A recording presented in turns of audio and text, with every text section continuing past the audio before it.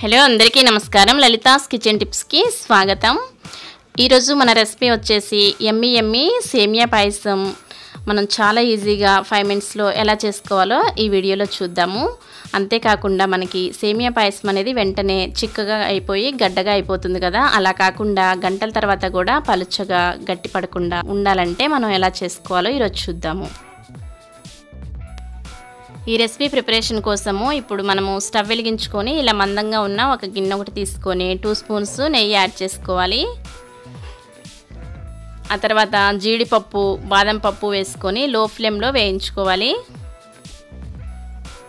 మనకి ఇవి లో ఫ్లేమ్ లో వేయించుకుంటూ ఉంటే మనకి కలర్ చేంజ్ అయిన తర్వాత కిస్మిస్ యాడ్ చేసుకోవాలి, ఎందుకంటే కిస్మిస్ వెంటనే వేగిపోతాయి, వేసుకొని వెంటనే తీసేసుకోవచ్చు। ఈ కిస్మిస్ నేను ఇంట్లోనే చేశాను, లింక్ ఇస్తా, చాలా ఈజీగా చేసుకోవచ్చు, ఒకసారి చెక్ చేయండి। ఆ తర్వాత అవి తీసేసుకొని డ్రై ఫ్రూట్స్ మొత్తం తీసేసుకొని అదే నెయ్యిలోకి 1 కప్పు సేమియా యాడ్ చేసుకోవాలి।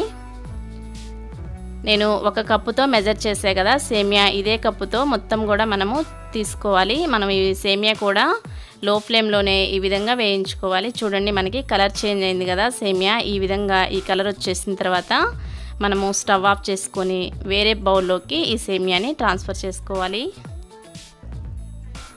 ఆ తర్వాత మనము స్టవ్ వెలిగించుకొని ఒక గిన్నె పెట్టుకొని దాంట్లో మనం పాలు యాడ్ చేసుకోవాలి। సేమియా ఏ కప్పుతో అయితే తీసుకున్నామో అదే కప్పుతో 3 కప్పుల పాలు 2 కప్పుల నీళ్లు పోసుకోవాలి।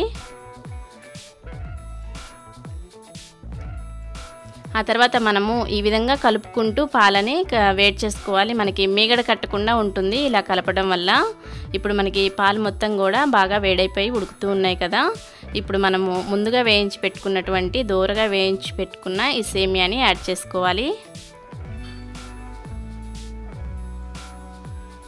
సేమియా వేసిన వెంటనే మనం బాగా ఈ విధంగా కలుపుకోవాలి, ఎందుకంటే మనకి సేమియా గడ్డ కట్టే అవకాశం ఉంటుంది కలపకపోతే, కాబట్టి ఇలా వెంటనే కలుపుకోవాలి। మనకి చూడండి వెంటనే 2 మినిట్స్లో మనకి సేమియా చక్కగా డబల్ క్వాంటిటీతో ఇలా ఉబ్బి మంచిగా వస్తుంది, చూడండి ఉడికిపోయింది కదా। ఇప్పుడు సేమియా ఉడికిన తర్వాత మనము షుగర్ యాడ్ చేసుకోవాలి। ఈ పంచదార ఏ కప్పుతో అయితే సేమియా తీసుకున్నామో అదే కప్పుతో మనం పంచదార వేసుకోవాలి, 1/2 కప్ అయినా వేసుకోవచ్చు, లేదంటే స్వీట్గా ఉండాలంటే 1 కప్ యాడ్ చేసుకోవాలి। ఇప్పుడు మనం ఈ పంచదార బాగా కరిగే వరకు మొత్తం కూడా కరిగే వరకు ఈ విధంగా కలుపుకోవాలి। మనం ఇలా కలిపేసుకుంటే మనకి సేమియా అనేది పంచదార కరిగిన తర్వాత రెడీ అయిపోతుంది। ఆ తర్వాత మనము ఫస్ట్ నేను చెప్పా కదా గంటల తర్వాత కూడా సేమియా గట్టిపడకుండా ఉండాలంటే మనము ఒక టిప్ అండి, ఇది 1 కప్పు కాచిన పాలు యాడ్ చేసుకోవాలి। ఈ విధంగా చివర్లో మనం స్టవ్ ఆఫ్ చేసుకునేటప్పుడు ఈ కాచిన పాలు 1 కప్పు యాడ్ చేసుకుంటే మనకి ఎంతసేపు ఉన్నా కానీ సేమియా అస్సలు గట్టిపడదండి, పలుచగానే ఉంటుంది। ఆ తర్వాత 2-3 ఇలాచీ ఈ విధంగా దంచేసి మనం యాడ్ చేసుకోవాలి। ఆ తర్వాత మనం ఫస్ట్ వేయించి పెట్టుకున్నటువంటి డ్రై ఫ్రూట్స్ కూడా వేసేసుకొని మొత్తం ఒకసారి మిక్స్ చేసుకోవాలి।